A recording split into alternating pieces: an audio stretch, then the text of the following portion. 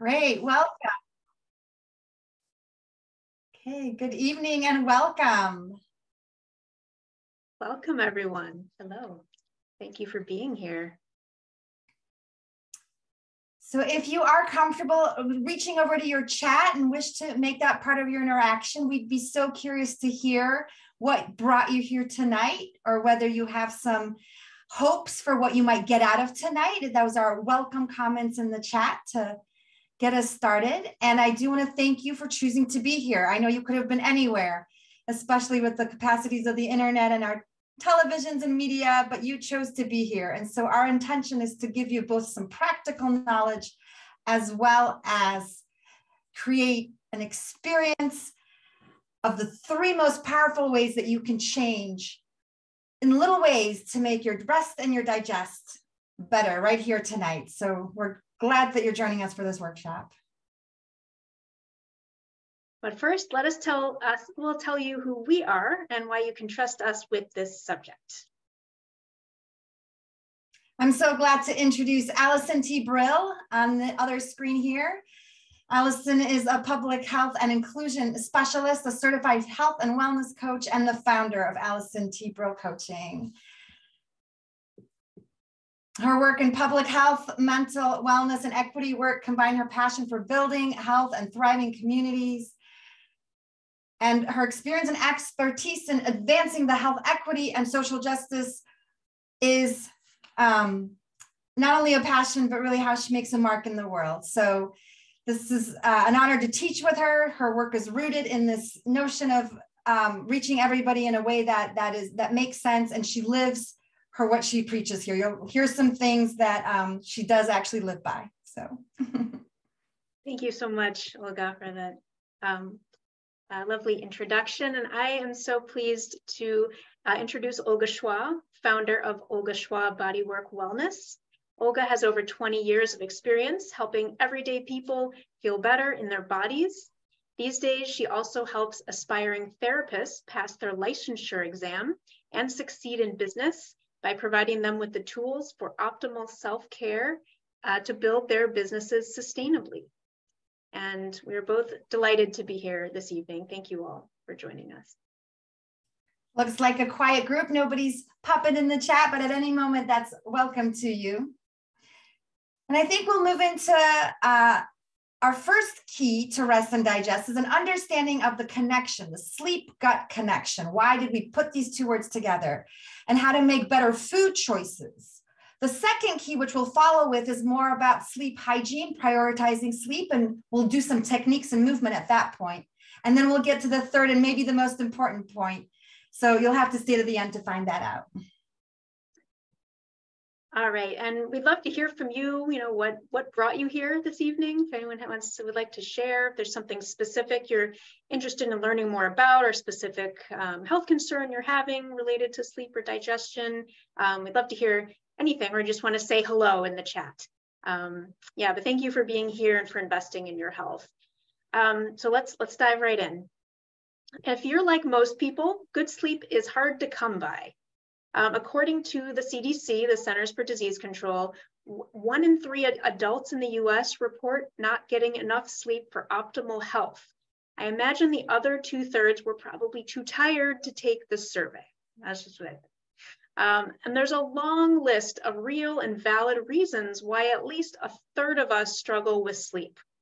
An extended raging pandemic, for instance, racism, sexism, homophobia, chronic pain, financial stress, job stress, and people to care for, just to name a few. So getting consistent, good quality sleep is essential for our gut health, our immunity, and our overall health.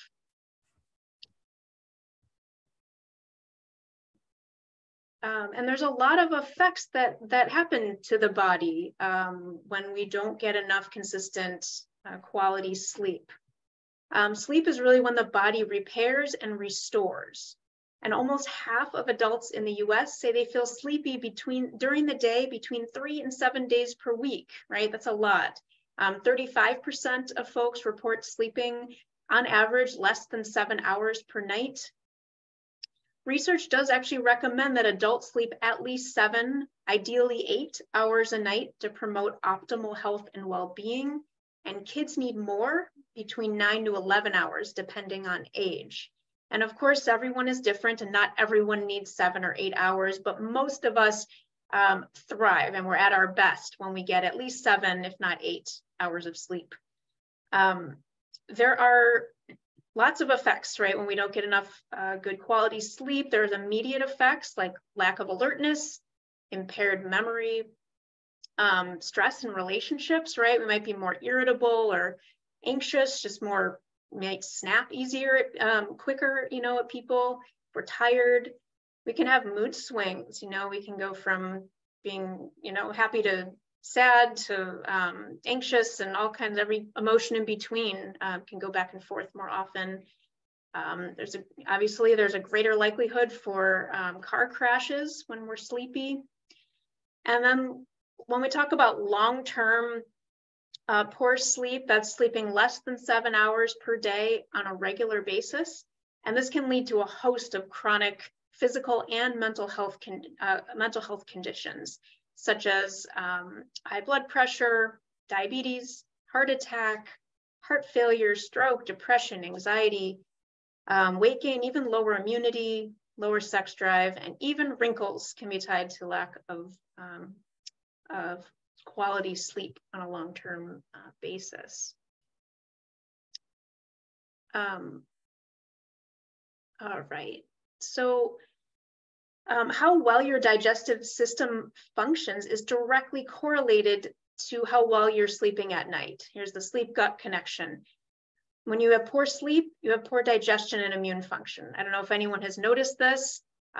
Feel free to share any experiences that you feel comfortable sharing in the chat. For me, I notice when I get even an hour less sleep than I need, I can feel it in my gut the next day. I don't know if that happens to any of you. I feel like my gut health is just off the next day. I mean, if constipation, diarrhea, bloating, all of that is directly tied to sleep. The lack of sleep increases stress on the body, which affects the gut. So when you don't get enough sleep, your hormones can become unbalanced, and the stress hormone cortisol can rise. And then when the cortisol levels rise, it slows our metabolism, it impacts our hunger cues, and triggers an increase in hunger pangs and cravings. So that might be something you've noticed too. I certainly noticed that when I don't get enough sleep, I'm extra hungry, and you might reach for foods that give us quick energy, that are, you know, like sugary type foods or other processed foods, maybe foods we wouldn't normally eat if we weren't hungry and sleep deprived, right? So it's when those hormones that control hunger get out of balance, that's what increases those cravings for sugar and quick energy. And then chronic exposure to this cortisol can cause indigestion, food sensitivities, and changes to our delicate gut bacteria balance. So lots of connections there between sleep and digestion. Here are so all of the foods listed here can increase inflammation and alter gut bacteria eaten in large amounts, right? And here I wanted to share some foods that are helpful to avoid before bed. And there's reasons for all of these. Caffeine, right, and chocolate are both stimulants. Caffeine actually has a half-life of 5 hours, which means that around half of the caffeine consumed will be eliminated from the body in 5 hours, right? So if you're a coffee drinker, that's your choice. You just have to know when you're drinking it to know how long it's going to last, right? And some people are much more sensitive to caffeine than others. And if you're extra sensitive, you know, it might last longer. You might only need a little bit to have these kind of effects. And then also just to be aware that some over-the-counter pain relievers and cold medicines contain caffeine. Not all of them, but some do. So it's important to do a little research if you're taking any kind of pain relievers and cold meds, and see if they have caffeine, because it might have the opposite effect that you want it to around sleep. And then processed sugars, refined carbs, and the processed sugars are the sugars that are added to foods. They're not natural sugars, they've been added. as well as saturated fats, all can cause poor sleep quality and make us wake more, have more nighttime awakenings, because they're heavier foods and they can rev up the body. Similarly, spicy foods are a stimulant, and not everyone, as I said, everyone's different. Not everyone's impacted by spicy foods, and spicy foods on their by themselves have a lot of health benefits. But just know if you're sensitive to it, you're eating spicy food late at night and then going to bed, it might keep you up, right? So to have it earlier in the day. And then lastly, while alcohol can make you sleepy, right, it also causes sleep disruptions and causes decrease in sleep quality because it messes with our REM cycles and our kidney functioning, right? So we're both having less quality sleep in general, and we're having to get up more often to go to the bathroom, right? Because it's, it's a diuretic. So it's helpful to avoid alcohol, especially in general, right? Especially when we think about gut bacteria, there's really nothing good about alcohol for the gut, like nothing. But if you are drinking alcohol, it's best to have it at least 4 to 6 hours before bedtime, right? Especially if you're having trouble sleeping. Here are some foods that can promote sleep. In general, any kind of whole food, and whole food meaning nothing added, like the food in it of itself, like a fruit or a vegetable or rice or beans, are going to be helpful for sleep. But there's some certain foods that have been known to promote sleep, even more. Some of them, like, let's say walnuts and some seeds like flax seeds, sesame seeds, as well as fish like salmon has omega-3 fatty acids, and those are linked to sleep quality because they boost the sleep promoting effects of melatonin, which is a sleep hormone that we naturally produce in the body. Increasing protein intake has also been linked with less difficulty falling asleep and more restorative sleep. And so having good quality protein for dinner throughout the day, but particularly for dinner, can be really helpful. And pairing it with a complex carb, something like a sweet potato or a whole grain bread or rice, that can help increase tryptophan and serotonin production. And you may have heard of tryptophan in turkey, but it's also in other foods as well. And that can help us get good quality sleep. Some folks really like having kiwi or even yogurt and eggs because of the vitamin D can help us sleep better. And then I mentioned salmon, but in general, fatty fish like salmon, tuna, mackerel, and sardines can be really helpful too for getting good quality sleep. And if you are someone who eats fish, try to get wild fish if possible, because farmed fish has a lot of toxins in it. And then other seeds, I mentioned flax seeds, also pumpkin seeds, almonds, peanuts. They all contain, or many of them contain melatonin and magnesium, helpful for sleep. Heart healthy fats like extra virgin olive oil, avocados, and coconut also are helpful. And then some herbs. I'm a big herb fan. I like fresh herbs like basil and sage and oregano, parsley, whatever your preference is. Most of those can help as well. And then lastly, you may, what might come to mind is tea, right? Like chamomile tea. Some have valerian root that can induce a sense of calm on the body and help us feel sleepy, even like a ginger, peppermint, lemon balm, having tea before bed. And then the others on here, dark leafy greens like collards, cherries, dates, garlic, bananas, all of these foods. And if you have any questions, feel free to pop them in the chat as we're going along, or anything to share. If you know of other foods that help you sleep, feel free to pop those in the chat. All right, so there's some specific, some foods, right, that I suggested that can be helpful to eat or avoid, and some other tips I wanted to share too, to help you get better sleep. the body loves consistency with eating and sleeping, right?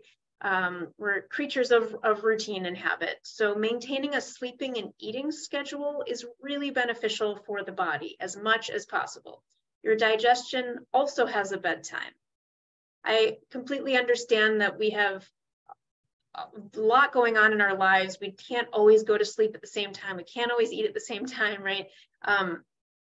But as much as possible to try and have routine with eating and sleeping helps the body to sleep and to digest both. So if you're able to eat around 3 hours before sleep, that can be helpful too. It allows your body to fully digest before lying down.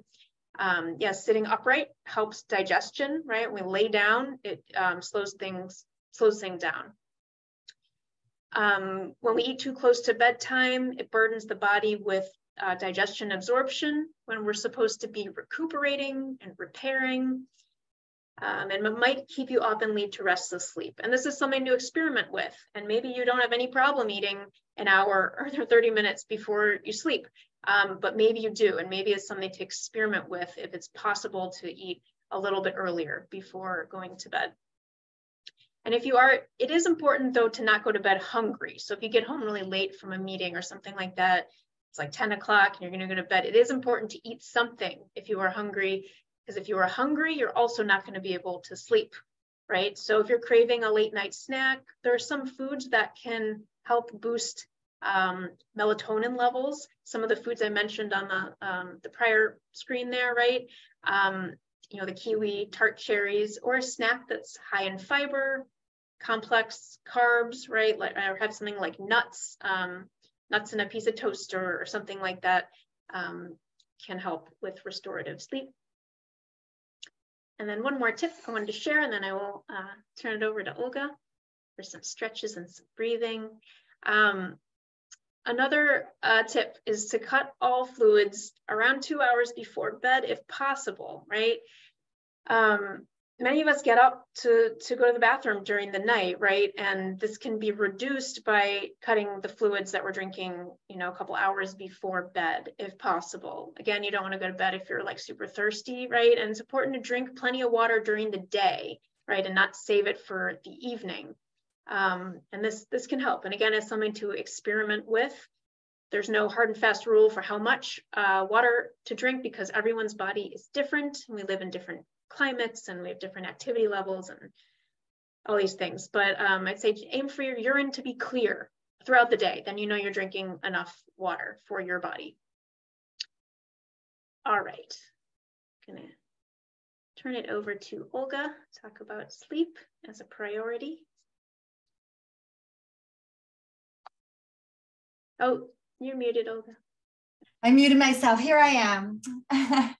We've been talking about the many foods that can help or make sleep less easy. There's a piece about screen time before sleep that Alison and I like to touch on. One of the biggest things about the rest and the digest piece is that they're part of the parasympathetic nervous system.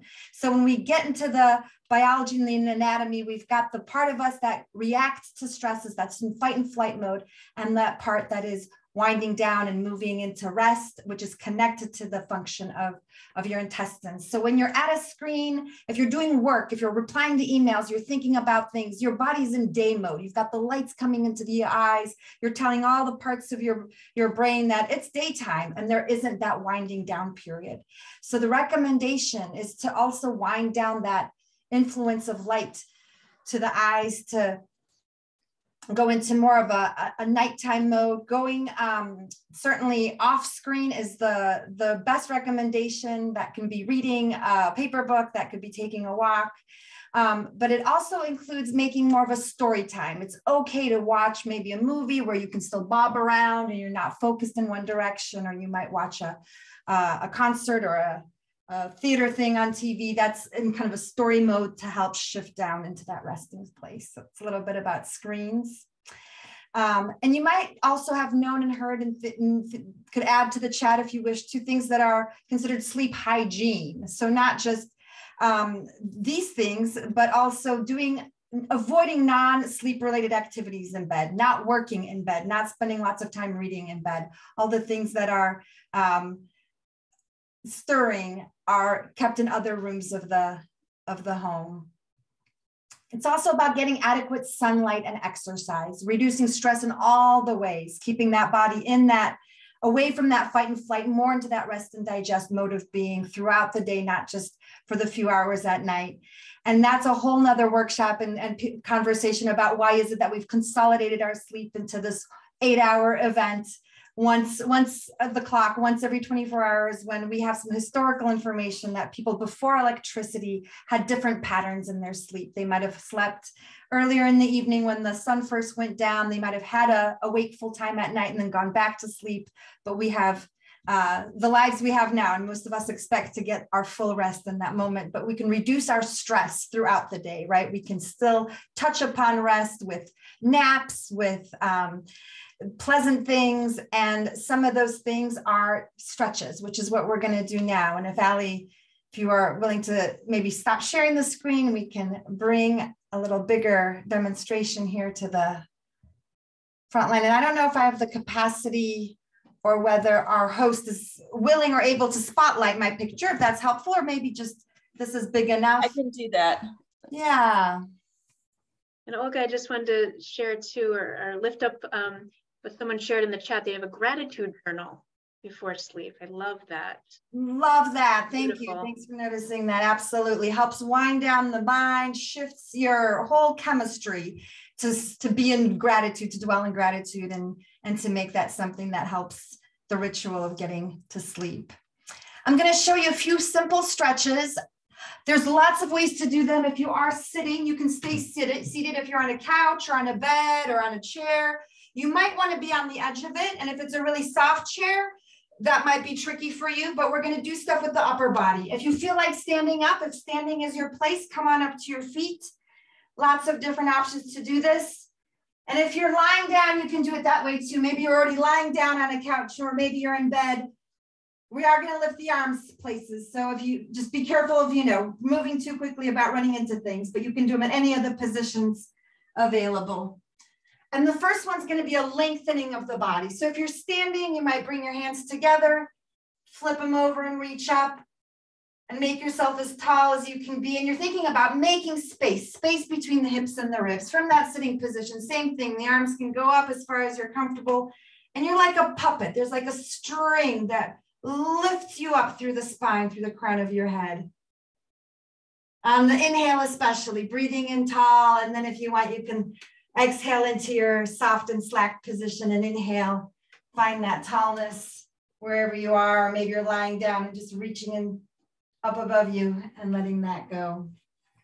So that's the first one. And one of its benefits for digestion is that it helps the esophagus. After we put things in our mouths, they travel down that tunnel to the stomach, and this helps make more space, gives the stomach a little room to catch that food. If you're standing, stand wider. And if you're sitting, do that too. Let your legs be a little wider so you're steadier. We're going to go into some side bends. The arms can just hang out. They can just go along for the ride. You can just tilt over a little to one side and then to the other side. So if you're sitting, your arms might be there for balance. You might even balance them on the couch if you've got the edges by you. If you're standing, the arms can just float on down towards the knee and not very deep, right? If you go deep, deep, deep, that becomes a forward bend. And here you're just trying to keep the side of the body, and we're aiming towards the parts between the waist and the ribs. And every little movement, you're opening there, and we are working so much of the digestive system here. The large intestine has an upward space here. It goes across the midline and then down the left. So as you crunch and open the sides of your body, you're helping move along the content of the large intestine. We're reminding those muscles that they've got a good job to do. We're helping get some fresh oxygen, fresh nutrients on your circulation there to these parts. And then you come back to the middle, you come back to center, and you rest. And taking a little break here to notice how you feel so far, wherever you are. If you're standing or sitting or lying down, You come into stillness and you check in with yourself. We did two things. We got tall and long, and then we did side to side, and you're seeing if you can feel that effect, that difference. And we'll do one more. That's a twist from the standing position. If you want to, you can make yourself big and wide and tall. Same from the sitting, just like you're hugging the world here to begin with. And then you let the arms wrap around the body. One goes behind somewhere, the other one goes to the opposite shoulder. You might be turning a look over there behind. Coming back to the front to breathe in and then going the other way. So taking a couple moments to twist to the sides, left and right. And twists especially are going to affect this midsection of the body. It's the muscles that are just in front of the guts that let us twist. So as you're twisting to the left and to the right, the organs of digestion are getting a direct intervention here. Some exercise is coming their way. I'm doing it slowly. It's evening time. I did eat before our session, but some people like to go real fast on this one. So if you're feeling more energy, you can dial it up to make it dynamic. If you're feeling less energy, you can honor whatever you're feeling and needing today. So those are a few standing ones. There's a few more that you can do also from a chair or from a standing or lying down position. I'm going to show you 3 more movements that are about strengthening this part of the body. And one of them is giving the knee a hug. So if you are sitting, you can scoop it up and bring it in here. If you're standing, watch out for balance. You might need to hold on for something to get that knee moving up and off. Of course, sitting down or lying down, you might know these movements. You might be trying them wherever you are right now. There's a way to hug the knee, giving it a hug 2 or 3 times, and then letting it rest.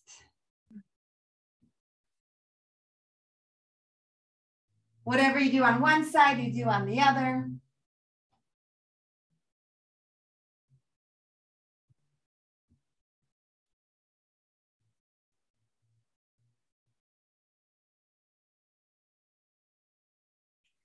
And if you are feeling ambitious, if you are feeling the energy, both together is going to be a bigger job. You can't do it standing up, right?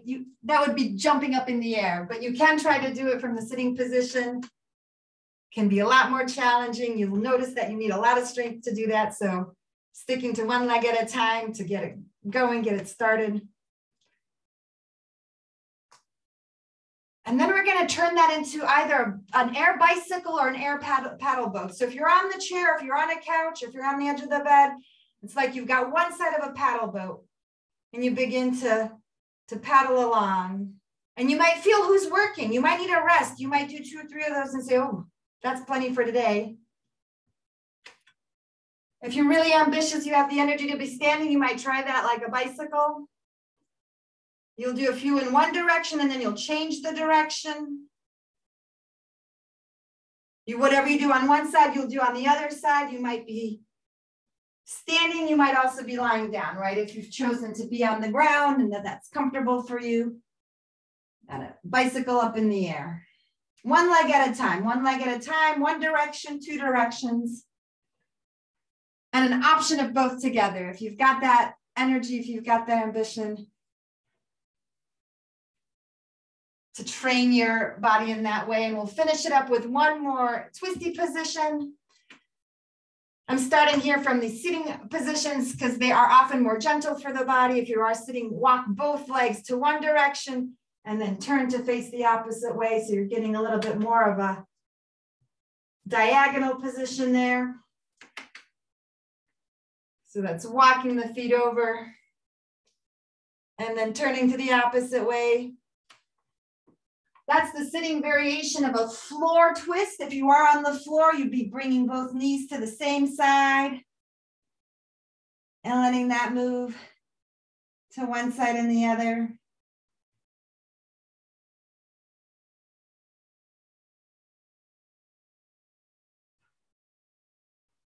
And if you are standing for these practices, you might come into a little longer hold, a little more sustained variation of a standing twist. So we did all kinds of things just now. We started with those big long stretches for the spine to make space for the department where we keep our digestive organs. And then I showed you a few strengthening things, a few core engaging movements, moving the legs to bring more resources and more activity to this department here that has our digestive organs. We're going to continue with a breathing practice.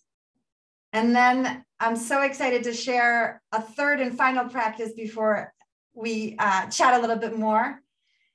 The third one that's coming after the breath work is, some people call it a meditation, but it's less work than that. If anything, it's a meditation on rest itself. It is about being comfortable and letting the mind just float around. You don't have to do anything special besides listen. So I'm glad you're here, that you're listening. And as soon as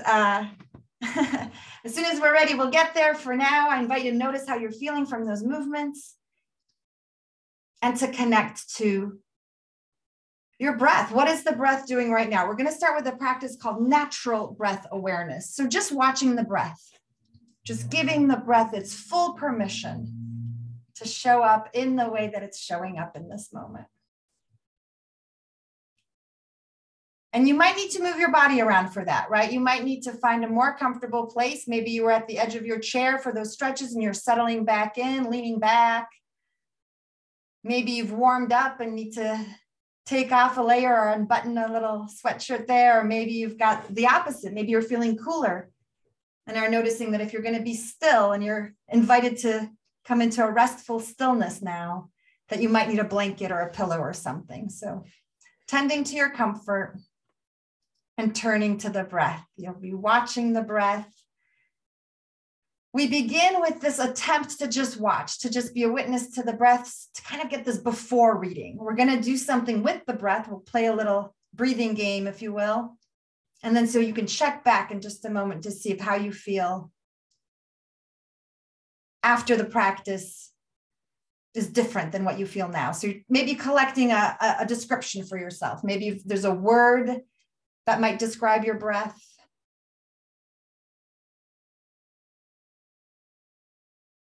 Noticing how fast it's going, how deep or shallow it might be.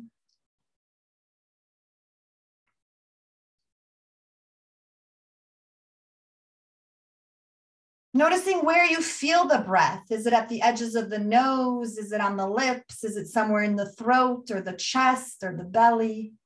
Where do you notice the breath?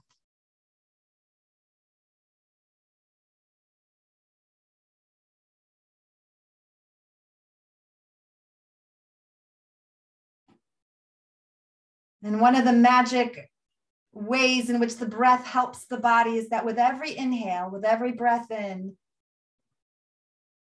your abdomen is getting a massage.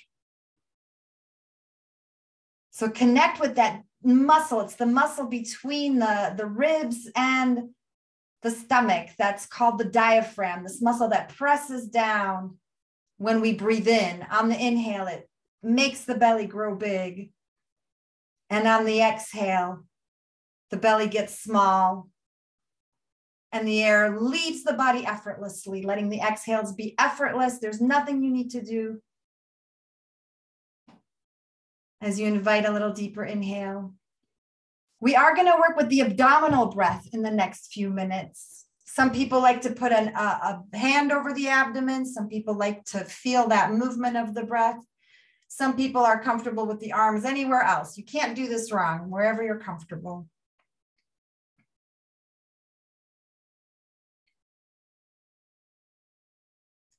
And as you start your next inhale, I invite you to take a part-way inhale and stop for a little moment, like you're taking a little pause, and then continue that same inhale. Maybe pausing once or twice more. You're building the breath with little interruptions, so that in those interruptions, you can find a way to get to those deeper parts of the belly. So you can find a way to get that inhale to inflate, to maximize the capacity there, low in the abdomen. The inhale is going to stretch your belly, make it big. And then the exhale is just letting it go.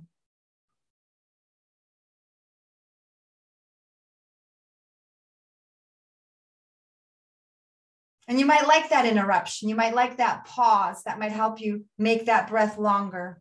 And if you are making a longer inhale, be sure to make a longer exhale. Take your time. Let that exhale be slow and long.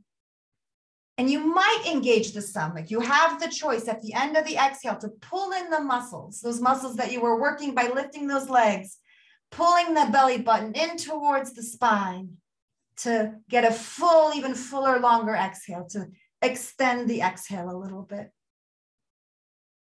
So give that a try. You might breathe in, just a deep breath, or those pauses if you like them. And then after the exhale is easy, then there's a little extra. I can get a little more out of this exhale. And if you're still playing along, do one or two more. And let that go.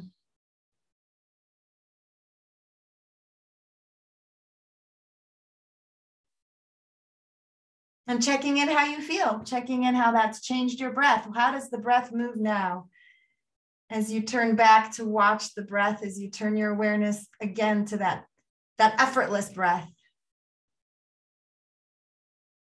Notice what you notice there.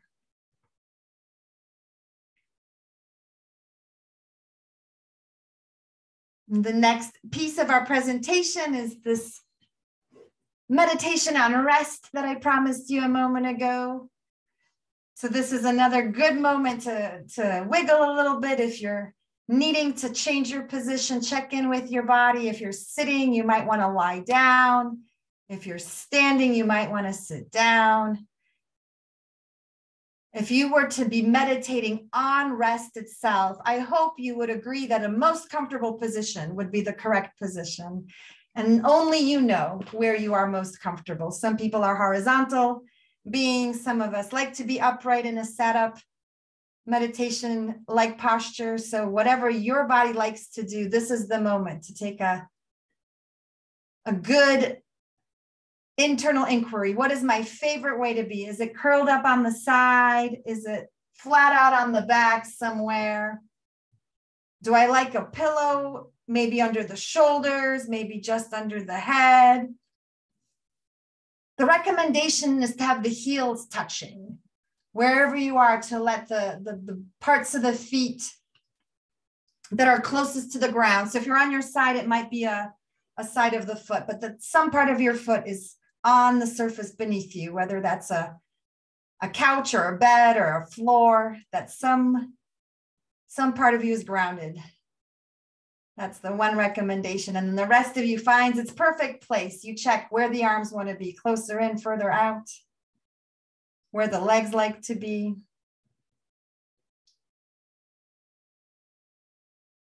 And this practice that I'll share with you, we'll do a quick one. It'll be about 10 minutes today. But it can get quite involved and more complicated, and they can also be customized. This is a practice that can be tailored to specific needs. Today, we're going to focus on rest and digest. And it especially works well for this, since it is one of the #1 practices to encourage that parasympathetic response, that rest and digest nervous system winding down opposite of the fight and flight. So getting the body super comfortable, noticing how that feels, noticing the breath, and all you need to do is listen. You are invited to close your eyes if it's safe to do that where you are. At the same time, the chat box is open, so if there's something that comes up for you, you're welcome to communicate with us.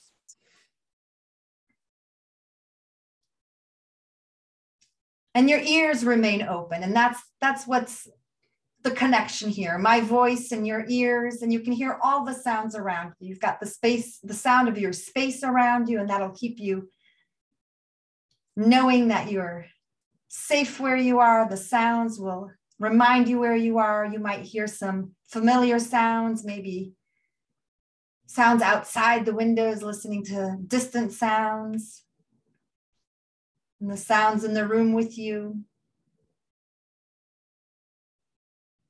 Listening to the sounds closer and closer. My voice is among these sounds, and you don't have to pay attention to what I'm saying. You can. It's all right if you do. But if you don't, the sound will be with you in the room, and your mind is welcome to wander around as it explores this idea of rest, of comfort. And listening to what that might sound like in the body, listening for the sounds. Can you hear your own heartbeat? Can you hear your digestion? Are there sounds in the belly as the body shifts into this restful state that you can hear?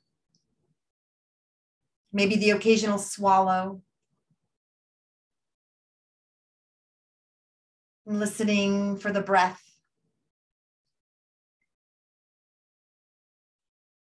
And letting the awareness come home. Come home.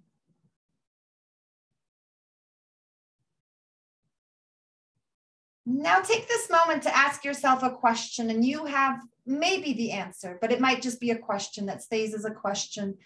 And the question is, how do I wish to feel? And that might be about sleep. How do I wish to sleep? And that might be about the choices around food and meals and nourishment. How do I wish to digest?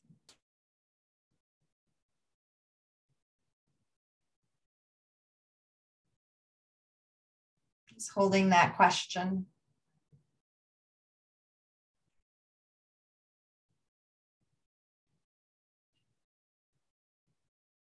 And letting it go, and you might have answers coming up in your thoughts, and you might not. They might come later. They might show up in a dream or in a surprise conversation unexpectedly. So we just plant these seeds of how do I wish to feel? How do I wish to sleep? How do I wish my body to feel? And now we go on a short journey around the body. The awareness moves around. There's nothing that must be done. Letting the mind move from body part to body part, taking a moment to notice the hand, beginning at the right hand, thumb, and all the fingers there, the palm and the back of the hand. Noticing the forearm and the upper arm, up to the shoulder and down the armpit and ribs, down to the right waist there and the hip and the thigh, moving the awareness down and down to the knee and the lower leg, the ankle and heel and foot. Be aware of the right side of the body.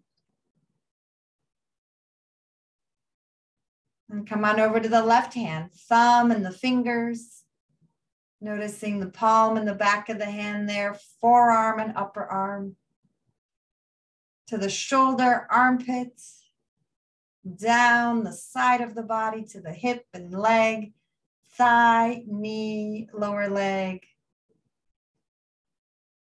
ankle, heel and foot, left big toe, and all the toes. And the whole left side of the body. Be aware, notice this shape, this form, the feet, the legs, the pelvis. Taking a moment to slow down with this awareness of the abdomen. Feeling the feelings of the belly,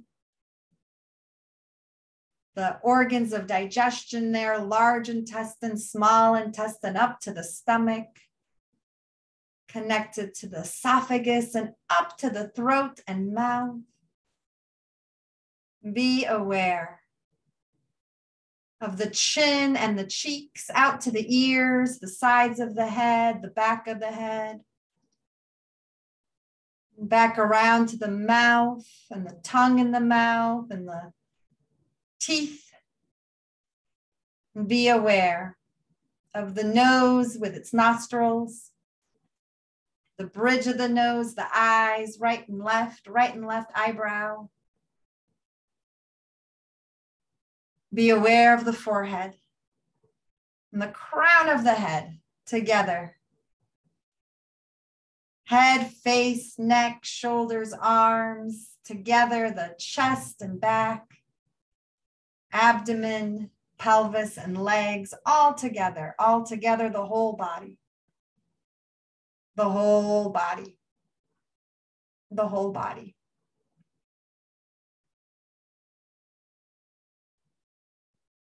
Be aware of the whole body. In this state of awareness, you have come to a place within yourself. The breath is here, the body is resting. And coming back to this question, how do I wish to feel?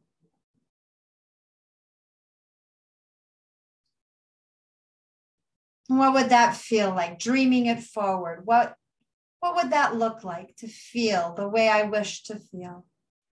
What would sleep look like and feel like? What would be my experience with nourishment? How do I wish to feel?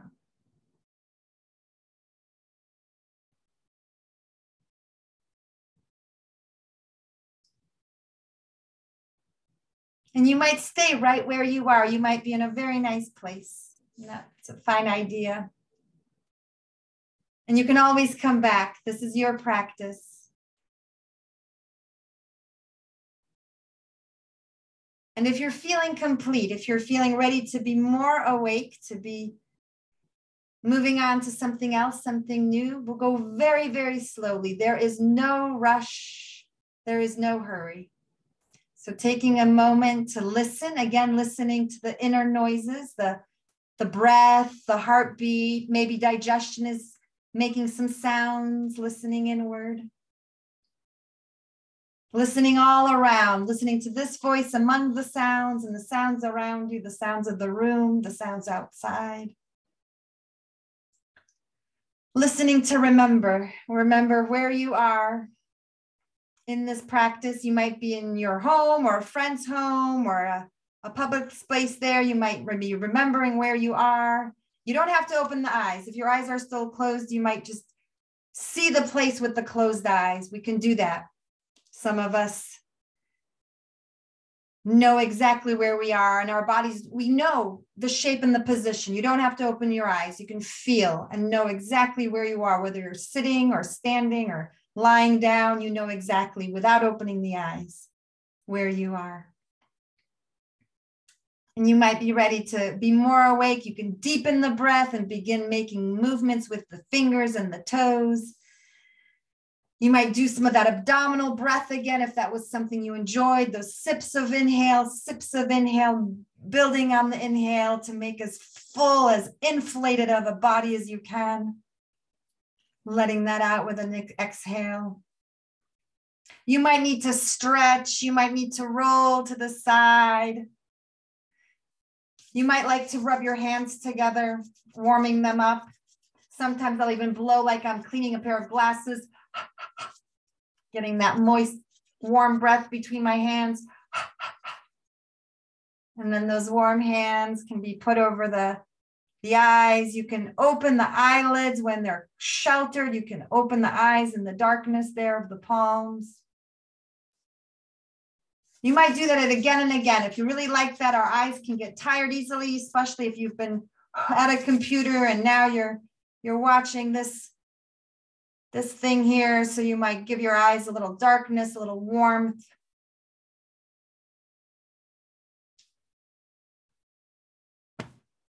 And seeing how you feel. Thank you. Thank you for listening. Thank you for participating. As you are still here and as you're coming to a more wakeful state, you are encouraged to check in with us. Tell us how you're feeling. Perfect. Thank you. We can turn it to Alison. All right. Thank you so much, Olga. I feel so much more relaxed. I always do after your nidras. relaxation practices, and yeah, invite you all to see how you feel, both in terms of your digestion. You know, how does that feel different from before this practice to now after the stretching and the breathing exercises, and in general, your heart rate, your palms, maybe where they were sweaty before, they're not, or maybe your hands were cold and maybe they're warm now, just to notice how you feel. Feel free to share in the chat any noticings.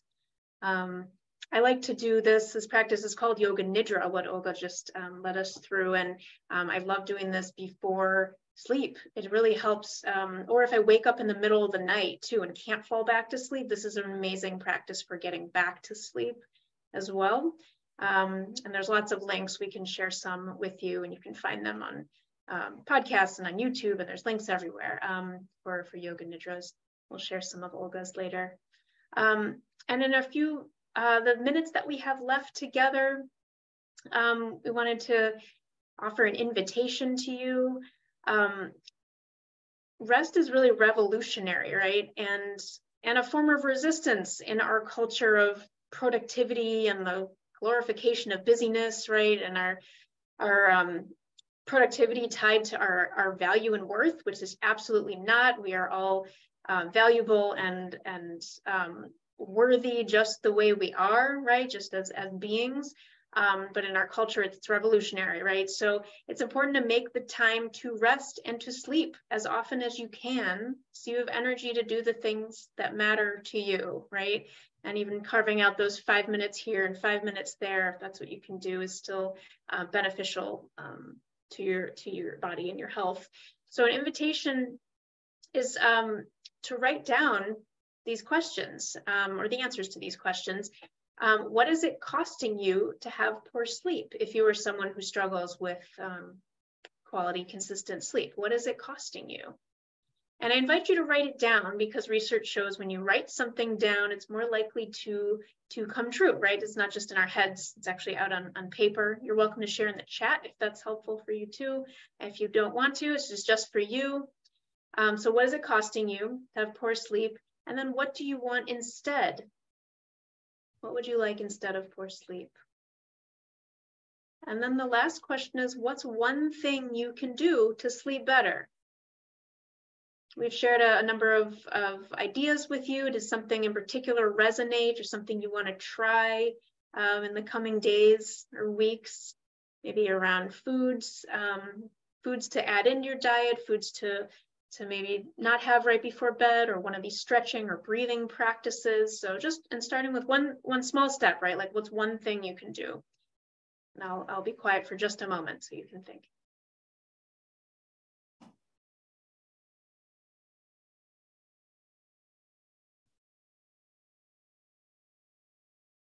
All right.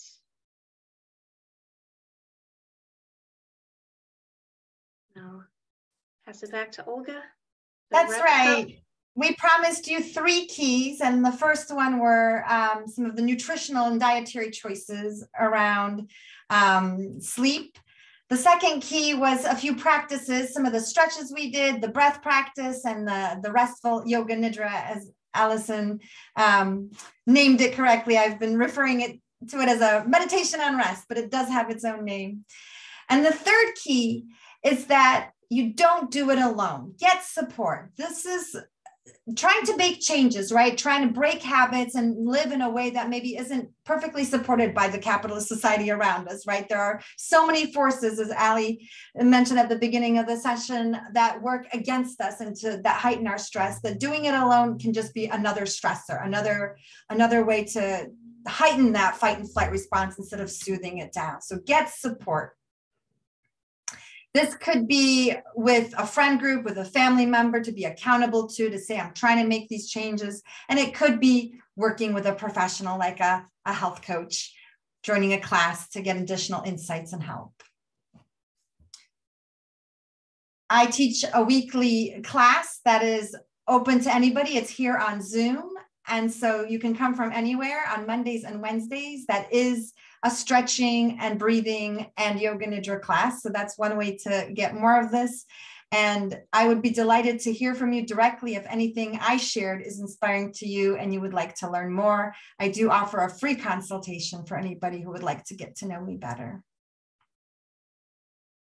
Wonderful. And I also work with folks one-on-one and in groups around different health and wellness in general, and finding your balance, particularly around gut health too. I help folks improve their gut health, which really helps to improve everything, mental health, immunity, everything. So I'm happy to talk with anyone, answer any questions at any point. Our contact information is here. And we would love to hear any questions or reflections you have, something that stood out for you. If you do need to hop off, we want to thank you so much for being here tonight, and we hope you enjoyed this webinar and found it valuable, and took away some more tools for your toolbox in terms of improving both your sleep and your digestion. There's a question that showed up in our Q&A. Do you see it, Alison, as well? I do. It's about sleep patches with herbs. That's a great question. Do you have thoughts on that, Olga? Well, as a practitioner, I often have thoughts about products. And so I know there's a market full of all sorts of products, including sleep patches with herbs, but those could be herbal supplements, those could be special pillows, there's all kinds of products out in the market because everyone needs sleep, right? So this is a pain for many people. And so people are going to try to sell you all kinds of things. With that said, if you happen to have found them in your life and have had a good experience, I believe your experience. If things are going well for you with that, that is indisputable, but it's nothing that I personally, as a practitioner, I'm interested in practices that we can do, like small changes on the everyday of the regular kind of daily routine bits that can help improve the quality. My bias here. How about you, Alison? Oh, well said. Well said. Yeah, I think it's all about trying out, experimenting, and seeing what works for you, right? What other questions do folks have? Or anything that stood out for you, something you want to try to incorporate in your life?